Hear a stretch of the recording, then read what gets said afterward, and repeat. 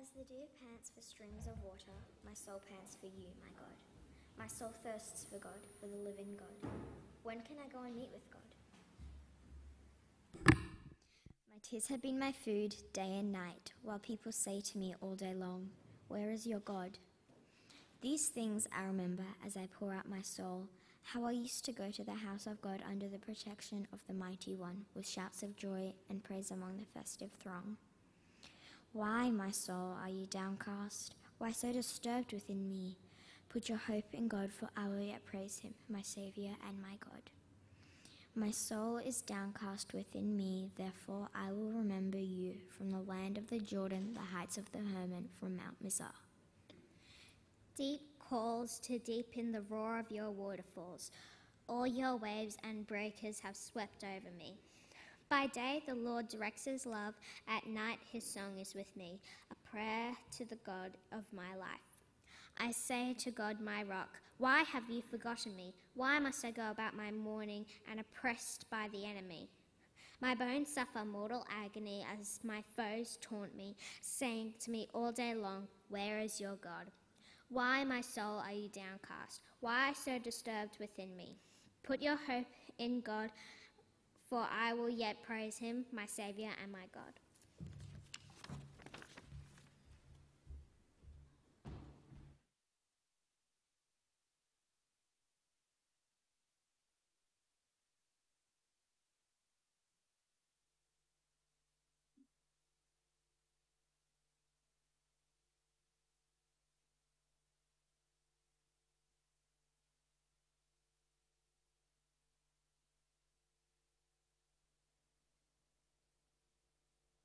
Okay, am I on? Okay, good. Okay, it's good to be with you. Unfortunately, as Sandra said, we're not there with you in person, but it is good to be able to share this time with you today. And before we look at the psalm that we've just read, I want us to think about, are we a pessimist or are we an optimist? A pessimist looks at the glass and says it's half empty. The optimist doesn't see any problems. Everything's bright and rosy all of the time. So just talk to the person next to you for a minute, or even less than a minute, and where are you at the moment? Are you an optimist or a pessimist?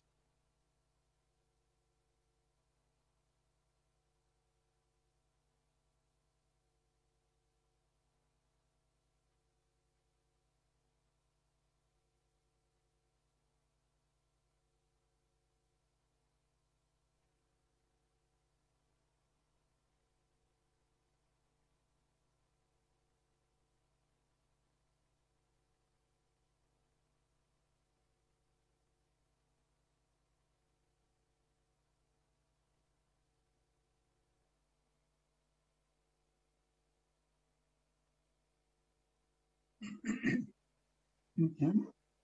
All right, I'll come back.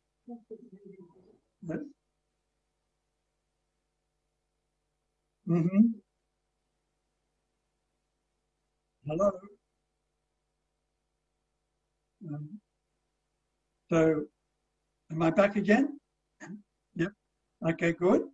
So with the Missima translators, we've been translating the book of Psalms, and we've gone about halfway through the Psalms at the moment. We've now taken a break from that and we're going to a different book, but we'll come back. But I love the Psalms. You know, there's a saying with the phones that there's an app for that. Somebody will say, well, you know, how do you do this? Oh, there's an app for that. And the Psalms are like that. There's a psalm for that. No matter what situation we're in our lives, there's a psalm for that. And so today, let's look at this psalm, Psalm 42, and what can it tell us about for us today. we want to talk about being a hope-filled realist. And we don't always, maybe we think we're there, but we'd like to be there. Problems. There are problems all of the time.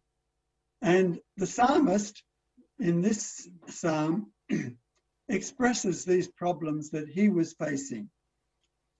He says, "My tears have been my food day and night." People say to me, "Where is your God?" And so the psalmist is expressing that. My tears have been my food day and night, very metaphorical, very hard to translate. Net Bible says, "I cannot eat, I weep day and night." And I think that's the more literal meaning of that. He says, "Deep calls to deep in the roar of your waterfalls. All your waves and breakers have swept over me." Deep calls to deep. Again, lots of people have different ideas as to what this metaphor is about, but it's pretty obvious that it's not nice. And sometimes we feel just like that, as if a waterfall is falling over us. Not a nice, gentle waterfall, but one that's coming from up high and going down into a deep sea and with a huge roar. And it's just overwhelming us, just like waves breaking over us all the time. And sometimes we feel like that. And that's how the psalmist felt when he wrote this. And sometimes we feel like the psalmist saying to God, "Why have you forgotten me? Why must I go about mourning, oppressed by the enemy?" And yeah, that's life. Sometimes we just feel like saying those why questions. Why? Why me? Why has it happened? Where am I in this now? And so as we think about COVID, the situation we're all in, there are lots of times that we can be a pessimist and we can just feel overwhelmed by the situation that we are in. And there are lots of things to be pessimistic about. Or some people might brush it off and say, "Oh, that's nothing. It's okay. We'll get through it. Don't worry about it." And so all of us are going between those extremes in our current situation with COVID, with our own work, in the translation work. I can remember when we were about the 2/3 way through the New Testament translation. And I just felt we're never going to finish this. It's just one verse after another verse after another verse. And are we going to finish this or aren't we going to finish it? And at that stage, I was feeling downcast, just like the psalmist here was feeling downcast. And I'll say that even today, even now, at times I get downcast. As I work on translation, it's good to be able to work with the internet, but, it's not easy. And there's one problem after another problem and things go wrong here and there. And it's very easy for us to concentrate on those problems and to become downcast in what we're doing. But the psalmist goes on. He doesn't just stay with that. He goes on and says,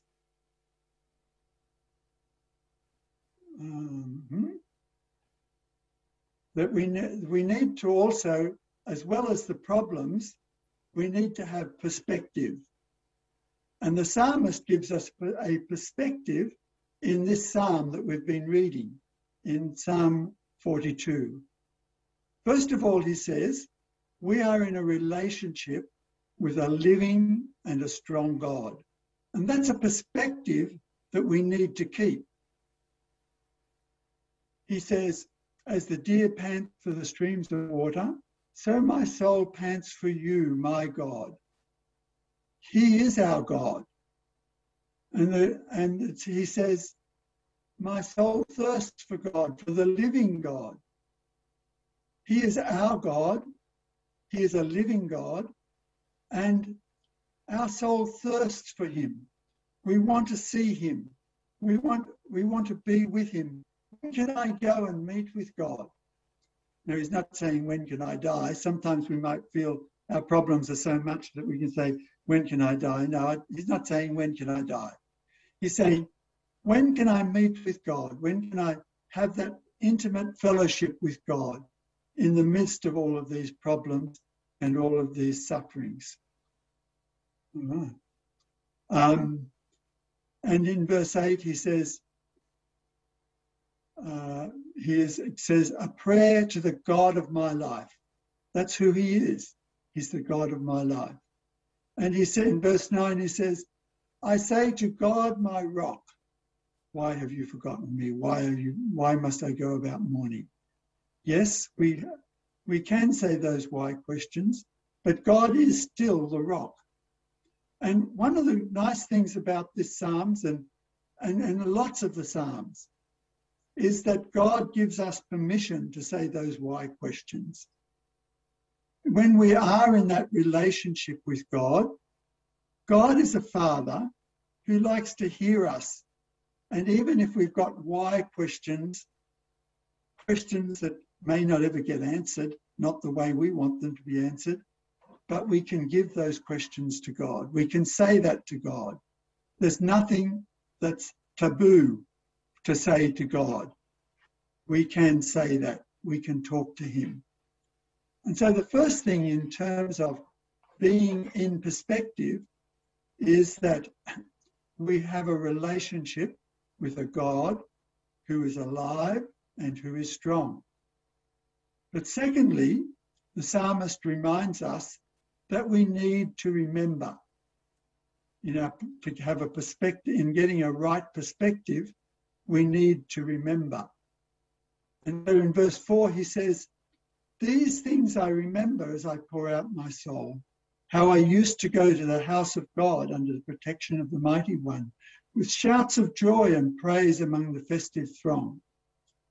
And it helps when we are in the midst of problems to remember what we have come through, what God has done in the past, to remember the times when there were shouts of joy and praise, and to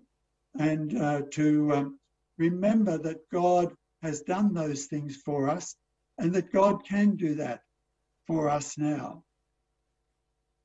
So if we think about COVID, and we can think, all right, yes, okay, we have to have social distancing. There are restrictions on singing, although that's recently been lifted. There are restrictions that come and go. But the God who worked in the past is the same God that is with us, even though we have these restrictions now. And if we look at history, it's not new. In the 1950s, there was a polio epidemic, and there were restrictions then that were in place. And so if we remember back in history, if we remember back in what has been like, that can encourage us in our current problems. And for us now, as we look back, as we sometimes experience problems and difficulties, it's good for us to look back. I often look back to the Missima New Testament dedication, and that was a real time of joy. Yes, there was that time when I was feeling down, and I wasn't sure what was, would it ever finish. But I can remember the celebration and the singing that there was at the time of the New Testament dedication. And today, in recent times, we've heard stories from the Missima people So one of the things that we've done is this, had the New Testament and parts of the Old Testament put on the Audi Bibles. And we had a story from one of the translators how one of the blind people was listening to it all the time and how it encouraged him and blessed him. And so we know God is working and we can remember that, and that can help us. And so each of us also needs to remember what God has done and remember what it has been like in the past.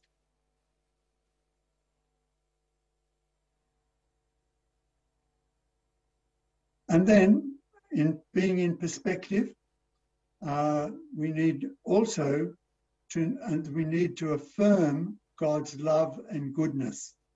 And that's what the psalmist does in this psalm. He affirms God's goodness and God's love. In verse 8, he says, "By day the Lord directs his love, at night his song is with me." Now, Psalm 42 and 43 actually, in some Hebrew Bibles, was one psalm. And if we read 42 and 43, they're obviously closely joined. And this verse is actually the very center of the psalm. And this verse just pops out of nowhere. In fact, it's one of the most important verses in the psalm.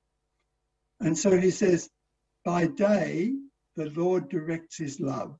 In other words, the Lord is directing his love to me. He's showing his love to me.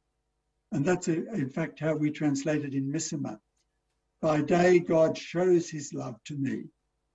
At night, his song is with me. And I think his song here means the song that he gives to us. The Net Bible, in fact, translates it that way. By night, he gives me a song. And that's how we've translated it into the Missima. At night, he gives me a song to sing. And one of the things that when I'm feeling overwhelmed by things, is I ask God to give me a song, to sing. And we need to affirm that that we do have a song to sing that God can give us. And we need to affirm that God directs his love towards us. And then there's the refrain that occurs in verse 5. It occurs at the end of 42, and it occurs again in 43. The same refrain. Why, my soul, are you downcast? Why so disturbed within me? He's preaching to himself. He's affirming something. He's saying, put your hope in God, for I will yet praise him, my Saviour and my God.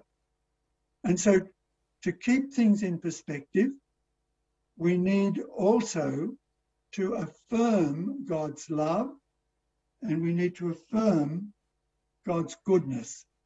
And we need to preach to ourselves sometimes, just like the psalmist here is preaching to himself. And so what happens when we have problems? Yes. But if we have those problems in the perspective of the fact that we have a God that we can trust in, if we have those problems in the perspective that we can remember what God has done in the past, and if we have those perspective in perspective by preaching to ourselves and affirming God's love and goodness, this results in prayer and praise. And so in this psalm, in verse 6, he says, my soul is downcast within me, therefore I will remember you. Now, naturally, it's not easy to remember God or to pray. Some translations say, therefore I will pray to you. Remember here is not just think about, but remember you and pray to you.